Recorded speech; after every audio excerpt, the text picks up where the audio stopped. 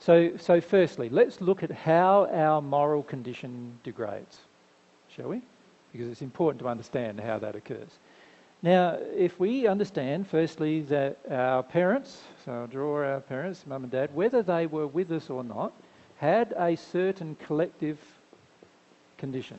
In other words, there's certain things that they agreed were okay, and there's certain things that they also felt were not inside of themselves. In other words, they had belief systems and emotions about all sorts of matters.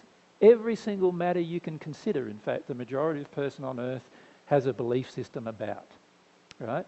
And these belief systems can be broken into lots of different areas. Now, some of the areas are moral in their nature. In other words, they affect not only our sexual morality, but they affect our morality in the way we act with other people, whether we're even-handed in the way we handle other people, whether we're just in the way that we handle other people and ourselves.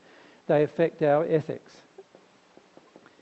whether we would do things to others that we wouldn't like done to ourselves, and vice versa, whether we would want other people to do to us things that we wouldn't do to them. And that's our ethical behaviour. We also have beliefs about our sexuality generally, often which are not in harmony with God, but in harmony with all sorts of earth-based concepts. So, for example, the average male on the planet has this belief that the average male needs to have lots of sexual partners because, you know, he's not built to have one kind of feeling, right? And there is a feeling along those lines. The average female believes that the receiving of projections sexually is a measure of their attractiveness. So in other words, the average female will receive sexual projections from men or other women even, as long as those projections don't get taken into action while they're on earth. They will receive the projection as long as that projection has some kind of approval coming with it. So in other words, as long as the woman feels good about herself as a result of the projection. So when a whole heap of people say you're really attractive and they're all projecting sexually at her, she's happy with that. So there is this openness, you could say, to the absorption of emotion, of all sorts of emotions. Then we also have other belief systems that we could... Now here I'm talking mostly about the sexual related belief systems and moral related belief systems, because these are the belief systems that generally cause a lot of our shame. Right? But there's all sorts of belief systems. There's religious belief systems that will dictate how we feel about ourselves sexually. If you think about the average belief systems in most religions, if you look at the Christian religious faith, you can see that, you know, women are not permitted to teach. They have to teach with a head covering. There's this sort of underlying implication, because women are not spoken about much in the Bible, particularly in the Greek scriptures of the Bible. There's this underlying implication that women are the causes of most sexual shame. In the Old Testament of the Bible, there is a long list of what women have to do in order to deal with menstruation, in order to be holy or clean. So there's this implication that what's happening to their body normally is not holy or clean. And so there's a lot of personal shame, physical shame about those kind of things that are caused by religious belief systems. The same applies to the Muslim faith, where the women have to go through certain processes or coverings over their head.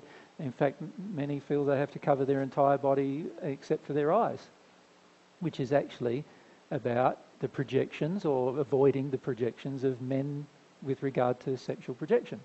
So in other words, there's a belief in the Muslim faith. Basically, the implication is that a woman is responsible for the man's sexual behaviour. Right? So this causes many women, of course, to feel quite a lot of shame when a man starts acting in a certain way that they feel is unwelcome. And when there's this underlying belief, they then start believing that they are responsible for the sexual behaviour of the male, and therefore they start looking at themselves. What am I doing?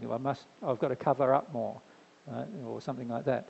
Then we also have political effects on these kind of belief systems. In other words, what is our general belief in the country we live in? So in some countries, men and women are said to be equal. And I say said to be because it's not always the case. Even here in the USA, I think there's still a discrepancy between the average woman's earnings and the average male earnings. so which would tend to indicate that there is still a discrepancy. But there are political belief systems here where women are allowed to vote, men are allowed to vote. Women have just as much right legally as a man. Whereas you go to other countries, so for example, if you're in Vietnam or you're in some African country or South American country or some of the other countries in Asia, you'll find that this doesn't exist, this equality. And in fact, there is still quite a lot of feeling that the woman is owned by the man. And in fact, in countries around the world, there's this belief that women can actually be murdered by the family if the family desires to do so, as a punishment of the woman, without there being any, recourse legally against such a thing occurring. So these are a whole set of political beliefs now that have entered the framework, if you like, of the beliefs of mum and dad. Now, as soon as the child is conceived, most of those feelings are now projected to the newborn child or the newly conceived child. In other words, these feelings and belief systems and everything start flowing into the child. Now, once the child is born, the parents start acting out these belief systems towards the child.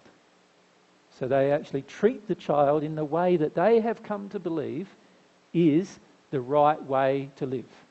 Whether it's right or wrong from God's perspective is almost immaterial, right? It's just what they believe is the right way to live, which is the sum total of all of these different belief systems inside of them. So now this child is growing up with some quite strong belief systems already inside of the child. Now, what does it do? It starts absorbing them, not just through the process of being around the parents all the time, because you know that whenever you're around a group of people, you start absorbing many of their belief systems, don't you, when you're around a group of people. It's not only through that process, but it's also through the way in which the parents treat the child. So the child becomes treated in a certain way in harmony with the belief systems of the parents. So if the parents believe that it's right to smack a child, then the child will get smacked. And in fact, if the belief system of the parent is a religious belief system that if you spare smacking the child, you're spoiling the child, now there's actually a God-based religious belief system telling the parents to smack the child, which that child will grow up with and eventually also probably believe that it's acceptable from God's perspective. So they'll even start believing things about God that are completely out of harmony with love, but completely in harmony with all of these systems. Now, some of the beliefs about the child are what you would classify, or what the average person on earth would classify as positive beliefs, but are just as negative as the so-called overtly negative beliefs. Now, if I can illustrate that.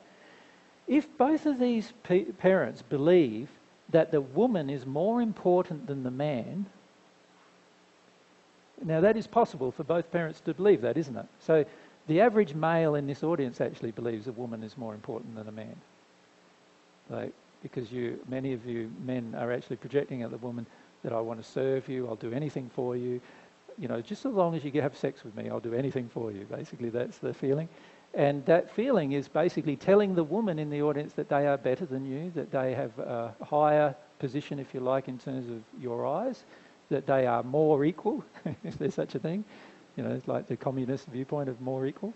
And so what they finish up believing is that, so if this man has a very pandering attitude towards a woman, and this woman has a feeling that she's as the saying goes, wears the pants in the household, this family will believe that the woman is the most important person in the room, in any room. If this is a girl child, what will she grow up believing? She will grow up believing the same, that she is more important than any other male. Now, while that means that she will have a fairly good, what would normally be classified on earth as a fairly good opinion of herself, I suggest to you that this opinion of herself is highly inflated because it's not about equality, right? In other words, she believes things about herself that are completely out of harmony with God's viewpoint on the matter. But she and her parents will feel that that's good.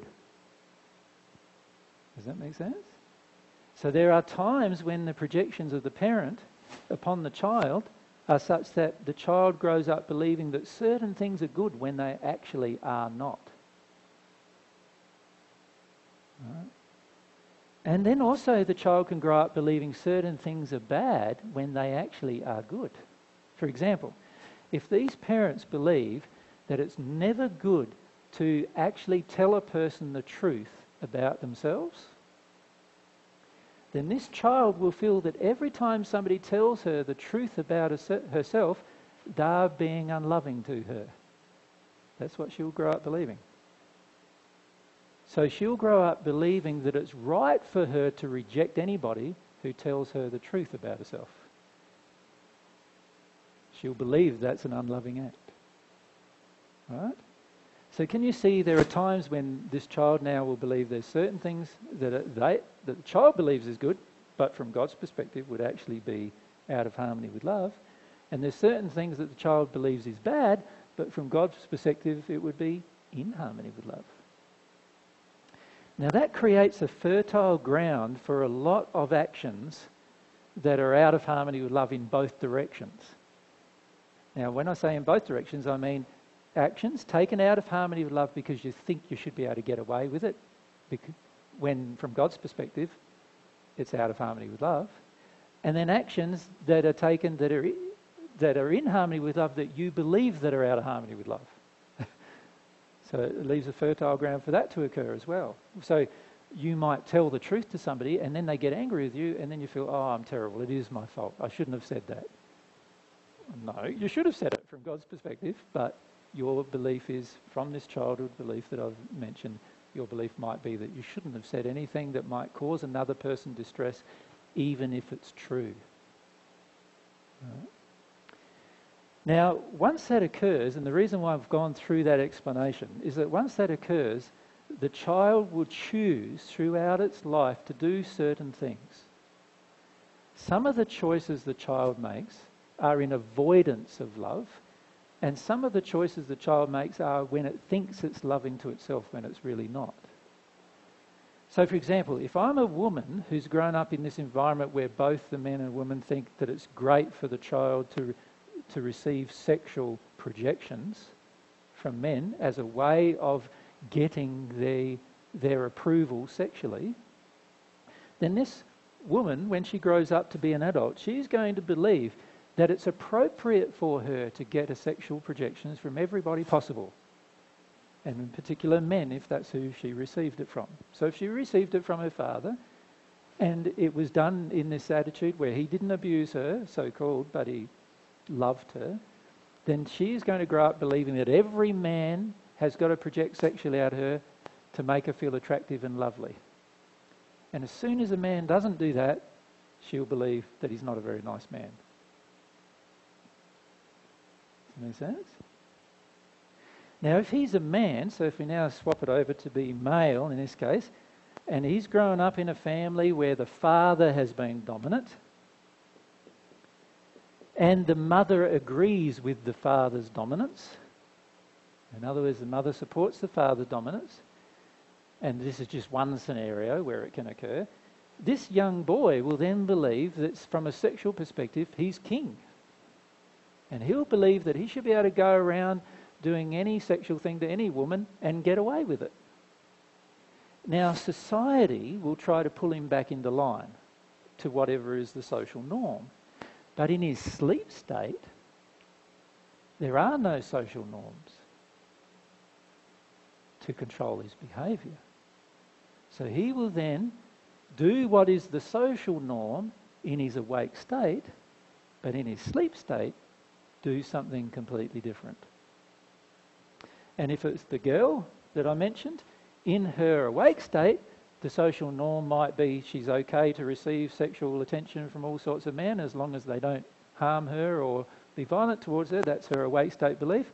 In her sleep state, she's probably going to go further than that and believe that it's okay to have sex with these guys in order to get that kind of approval. Does that make sense? And this is why there is often a discrepancy between our awake and sleep state. The social norm will dictate our behaviour, but the emotional injuries will still be present. And those emotional injuries will be acted out whenever we are unrestricted, when we feel we're in an unrestricted environment. This is also why someone like a pedophile who has a certain set of climates that are created through these things, the pedophile, the child who's been harmed by the parent sexually in terms of belief systems, grows up to be a pedophile, and when he's a grown man now, he believes that certain things are acceptable and certain things aren't. And he will do what society dictates as normal when he's supposedly in company, but you put him in private and he will do what his emotional conditioning will do. Does that make sense?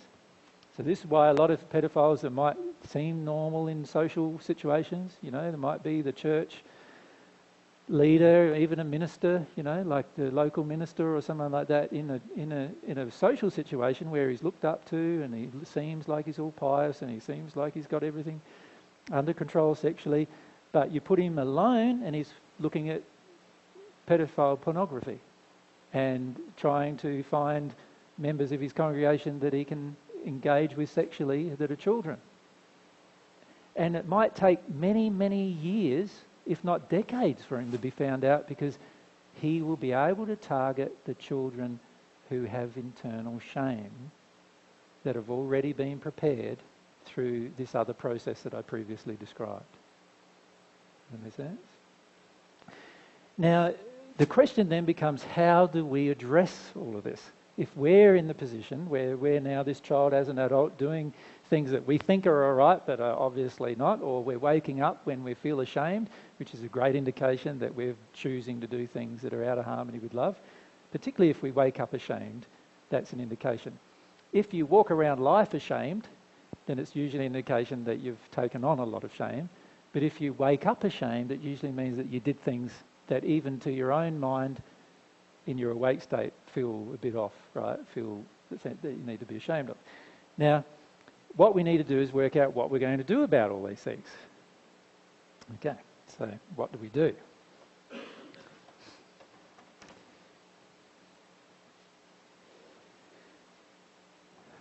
Well, before you can change anything, you must first face the truth.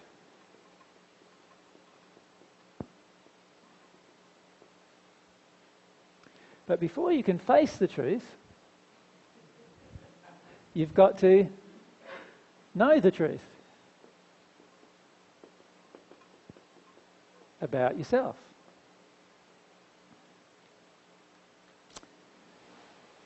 So, the very first thing we need to start to think of doing is to want to know the truth about ourselves, whether we're awake or we're asleep. It's immaterial. We want to get to a point where we have a desire to know the truth. Once we have a desire to know the truth, a true desire to know the truth,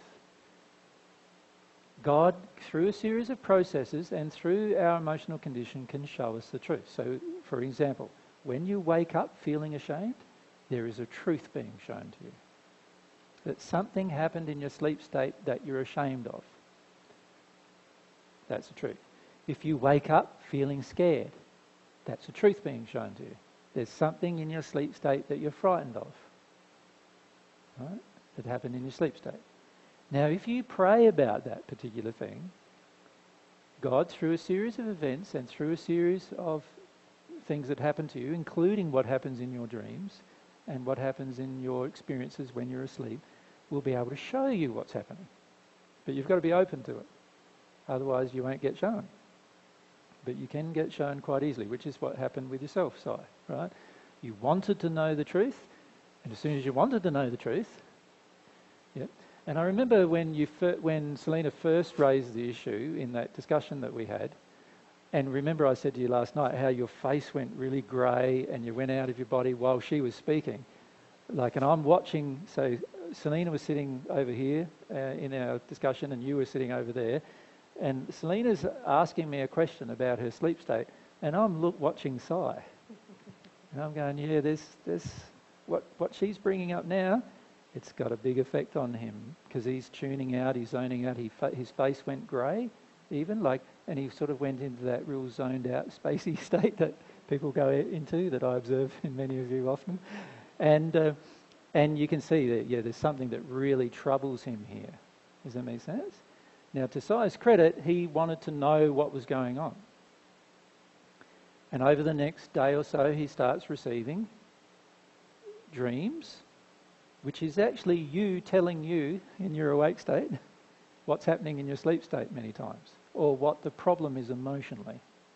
Right? So many of our dreams are you setting up an event where you tell yourself something that you become conscious of in your awake state. Selena, you want to just, if we grab the mic? So if he hadn't been open to that, how would it have taken me a long time to get there on my own? If I he had been hadn't working have on it been, for quite a while already. if he hadn't have been open, Yeah, if he Yes. simply wasn't going to go there correct. because he was... Well, you know the relation in terms of your relationship. So, and if you don't mind me talking about it more No, clearly, not at all. so here's Selena, and here's Sai, S and S. Does that mean they're the double S or the SS? Well, better not call them SS there. You just get away with that. We're not saying you're a Gestapo or something like that. So here we have a male and a female in a relationship. If the male is doing things in his sleep state that he never wants to become aware of, and the female is involved in some way in those particular events, right, then can you see that she has to be closed to also seeing the issue in her awake state? But as soon as one of them starts feeling there is an issue, and Selena, you started feeling there was an issue first, some for time quite ago. a while. Yeah. I was waking up afraid. I knew something So was how happening. long have you been feeling there's an Yeah. issue? 2 months? 2 or 3 months, okay. So, yeah. And clenching my teeth at night for a long time. So you're waking up afraid Oh, pain. and in pain, waking up feeling quite afraid, waking up sometimes feeling ashamed. So waking up feeling a few emotions. So you know there's a problem then. So you were aware of the problem first, yep, and that's why you asked the question. But then when I started stating what could be happening, I didn't tell you both what was happening. I just said, this is you telling you that there's something going on. As soon as that started happening, so I started having an opening to the possibility of something going on. Now, if he refused to open to the possibility of what was going on, you can still go through the process, couldn't you, to see what was going on? But I really believed it was just me, all me. Okay, then this. Yeah. But if you think about your emotional preconditioning, this is from, as I've discussed with you, from a child, this is something you have believed most of your life, that if something goes wrong, it's my fault. So, does that make sense? Yep. So this emotional preconditioning would have caused you probably to feel quite distressed for many years even before you might come face to face with the fact that there's a problem. What generally happens though for the majority of relationships is eventually the person who feels there's a problem right from the start or from a certain point in time, over a period of years, they become aware of their behaviour in their awake state, right?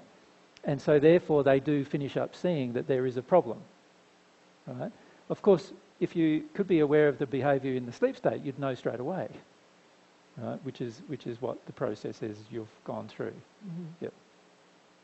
But your emotional preconditioning caused you to then feel that it was your fault that you feel this way, rather than something that Sai might be doing that involved you, right?